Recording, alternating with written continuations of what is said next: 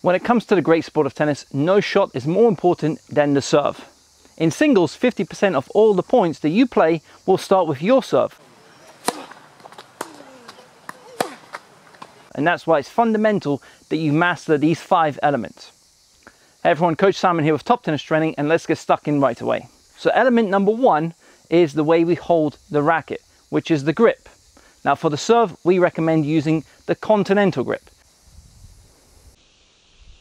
This grip will allow you to hit the slice serve, the flat serve, and that kick serve, all using the same grip. It's also very important for the pronation and supination to occur. And that's why the continental grip is the first element that you must master. So now that we have the grip, it's all about the way that we position our feet, the stance. There are 3 main serve stances that we can use. There is the platform stance where the feet are around shoulder width apart and you keep them in that position until you actually drive up to the point of contact.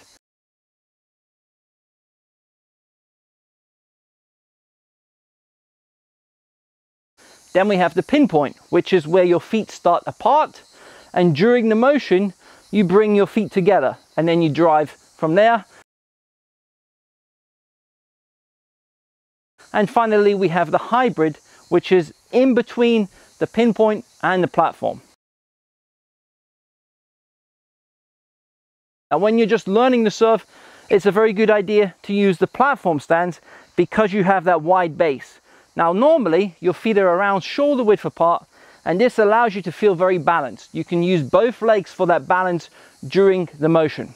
And that's why the platform stance, when you're learning the serve, is a great way to start. Now, how should you position your feet? Ideally, you want to be side on when you're hitting a tennis serve. Now, before we get to the next element of the serve, make sure you subscribe to the channel and turn on that notification bell. And that means having both feet in line with the baseline. So my toes are facing the right side of the court if I'm a right-handed player. Some players will have it a little bit more open, so your left foot might face the right net post. But in general, you want to have more of a turn with your upper body, and that's why having the feet in this position will help you to get that coil with the upper body. The next element is something that most players will struggle with at some point during their tennis journey, and that is the way that we toss the ball when we hit the serve.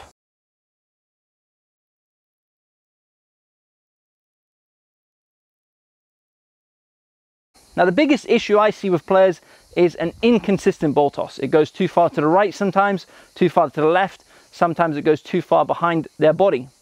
And in general, that tends to happen because the players toss the ball too high, or they hold the ball in the palm of their hands, which causes the ball to roll out of the hands, and it's very hard to actually feel what the ball is doing as it leaves your hand when it's in the palm.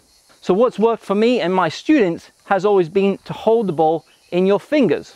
This makes it much easier to actually place that ball in the right spot time and time again.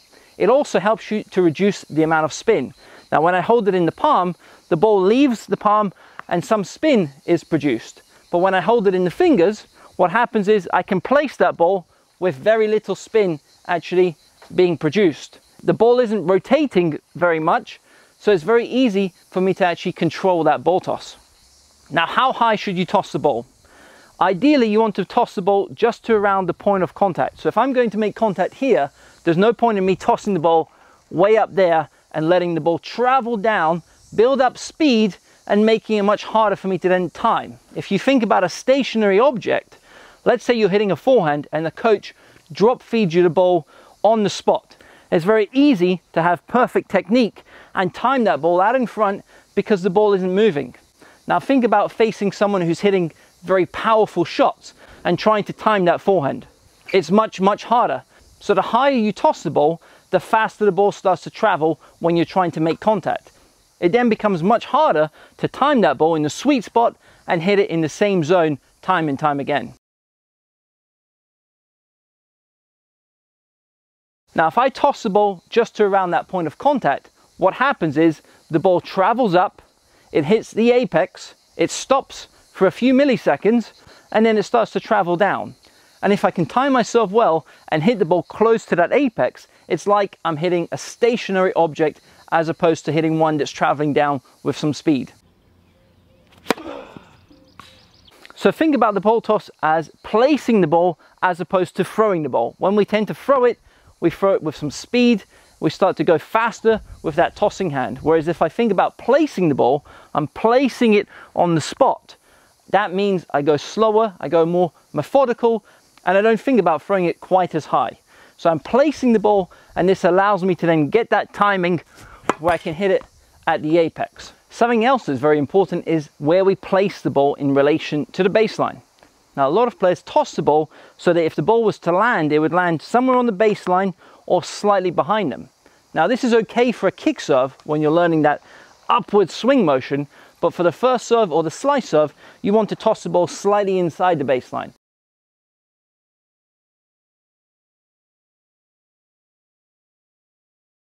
And that allows me to then get my body weight behind the serve and produce a more powerful, aggressive shot. The next element to master is the motion with the arm and the racket. So when you start your serve, ideally you want to start somewhere around this position.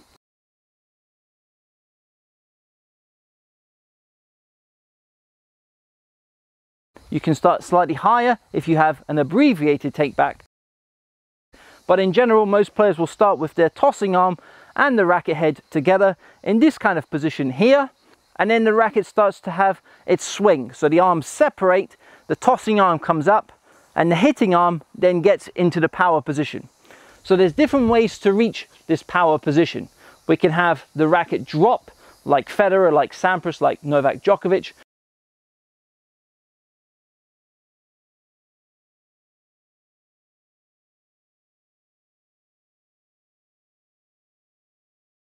They all start around this position, they have the racket drop behind their back leg, and from there they lift the racket into that power position.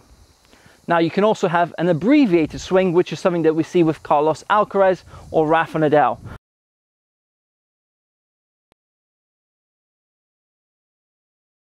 Now if you want more help with your serve, we have a free serve guide that you can download right away.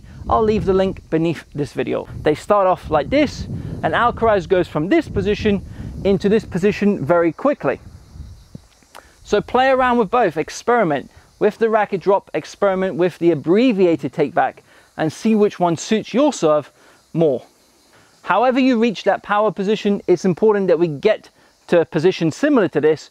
We don't have to stop there, but we at least pass through that position.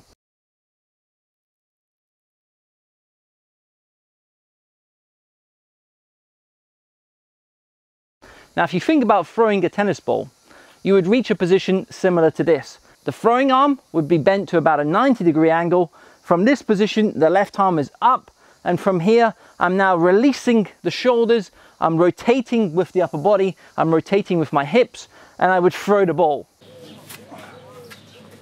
And that's a very similar concept to the serve. We're throwing the racket into that ball to produce power, and biomechanically it allows us to hit with speed on a consistent basis without injuring ourselves. Now the easiest way to find that trophy or power position is to put both arms out like this, bend your hitting arm until it's about a 90-degree angle, drop your back shoulder and lift the left shoulder. So this is for the right-handers out there. Now in this position I can also manipulate the way my hand is positioned. Some players like Federer or Sampras will have the hand like this, so the strings are very much in a neutral position. Other players like Carlos Alcaraz or Goran Ivanisevic, they would turn the palm towards their head, and this allows them to have more supination, as we'll see in just a little bit. But the main idea behind that power or trophy position is to reach that position as if we were going to throw a tennis ball. The main difference, of course, being between throwing a ball and hitting the serve is when we throw a ball, our shoulders tend to be level like this, and we tend to put the energy forwards. On the serve, we want to have our energy going up to the point of contact, so we want the shoulders to tilt like this. So instead of being in that position, I want my shoulders to be in that position. This allows me to then have all my energy being directed towards my target, which is the contact point. Many players think about on the serve, they have to direct the energy towards the service box. But biomechanically, if you do everything correct, you then have all the energy going up to the point of contact. And if you're using that continental grip, this then translates into the ball going into the service box. So you don't have to worry about the service box, you have to worry about that point of contact. From this power position, what happens next is we have the racket drop. So the racket drops down, and the more flexible your shoulder is, the more of a racket drop you will get.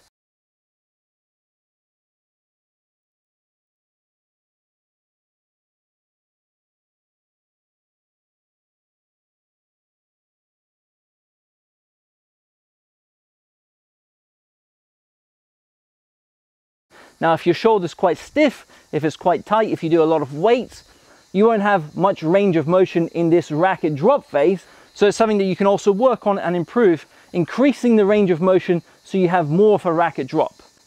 Now, from the racket drop, what happens is the racket head tends to go on edge when we drop the racket down. From this position, as you can see now, the racket leads with this side of the racket towards that ball.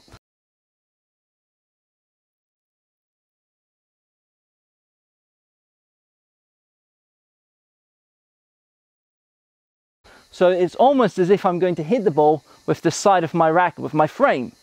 From this position, I now start to turn the palm and the racket opens towards that point of contact. So it's very important that we understand this technically so that we can master it. This all relates to supination and pronation. So what exactly is supination and pronation on the tennis serve? Now, if we take the racket out of play, we just focus on the arm and especially the forearm. Now, when I place my palm like this, so my wrist is neutral, my palm is facing my body, now my forearm is in a neutral position. If I turn my palm to the sky, now I'm in a supinated position. And if I start to turn my palm back towards my body, I'm pronating back into a neutral position. And finally, if I turn my palm to the ground, I'm now pronating fully.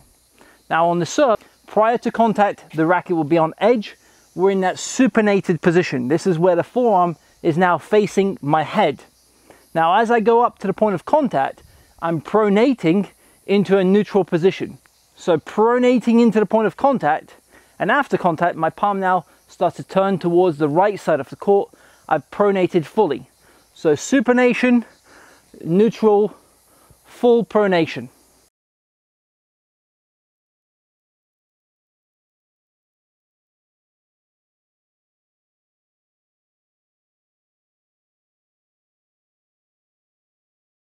And it's very important that we master this skill because it's like throwing a tennis ball. If I was going to throw a tennis ball, I wouldn't throw the ball by snapping my wrist. I'd release it with the forearm just like that. The same mechanics on the serve. Supination, pronation, full pronation. Now, I've heard some coaches teach you to snap the wrist. If you want to injure your wrist, your elbow or your shoulder, then this is one of the best ways to do it. Think about doing this at high speeds. You're snapping the wrist. It's a very bad way to throw a tennis ball. I wouldn't throw a tennis ball like this. But on top of that, I'm also holding a 300-gram racket and I'm trying to do this at high speeds. Think of the amount of stress on my wrist. So try to avoid snapping the wrist. It's the snap of the forearm that gives us the power. And it's also very important that we master this to stay injury-free. If I'm constantly snapping the wrist, that's when injuries can happen. If I'm releasing the arm, especially the forearm, the upper arm, and the shoulder muscles, that internal and external rotation, this is what allows me to produce power, to produce a lot of racket head speed in a safe way for my body. And finally, we bend the elbow and have the racket come down to our left pocket.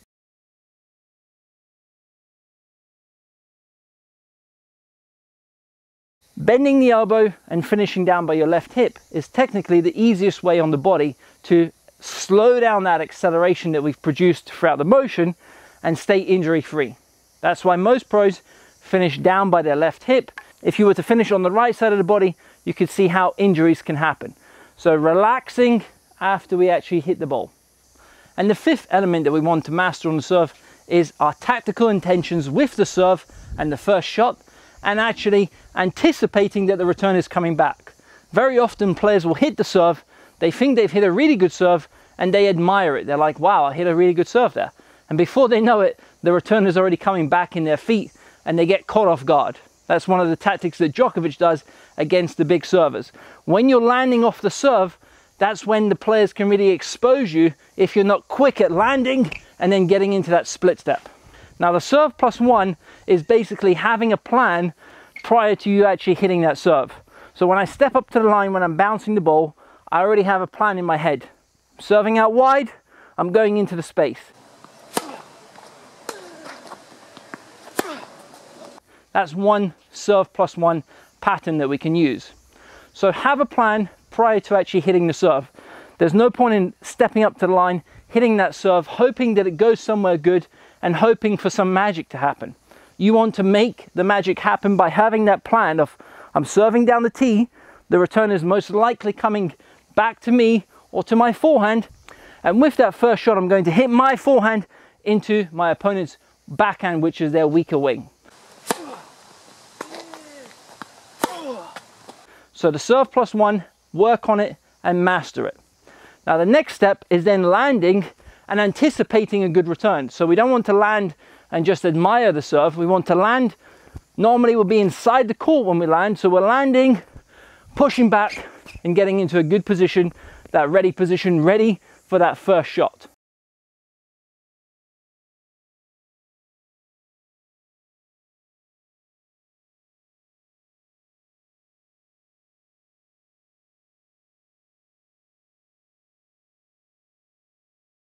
So quick recap, element number one is the continental grip. This grip allows you to hit all the various serves and it's very sound for you technically in terms of the throwing mechanics. Number two is the stance, making sure that we're balanced whichever stance we choose to use. Number three is the ball toss, placing the ball instead of throwing it too high and trying to hit it close to that apex. Number four is the motion with the arm and the racket, starting down here, having the racket drop, or having the abbreviated swing. Either way, we reach a good power position, we have the racket drop, then we have the supination and pronation, and finally the relaxed finish. And element number five is the serve plus one and anticipating a good return, so we're landing and getting ready to receive that first shot. Now if you've enjoyed this lesson, smash the like button, subscribe to the channel of course, and turn on that notification bell. If there are any lessons you'd like to see from us in the near future, leave a comment down below and we'll film the top suggestions. Signing off, Coach Simon from TTT. All the best and see you soon, guys.